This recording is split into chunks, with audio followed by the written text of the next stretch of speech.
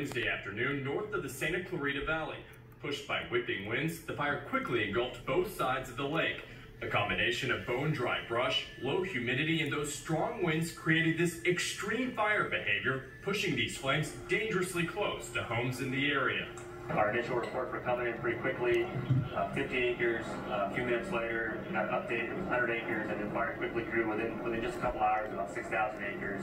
Right now, we're a little over 10,000 acres. That billowing gray plume seen as far as Santa Monica, even captured on this satellite image.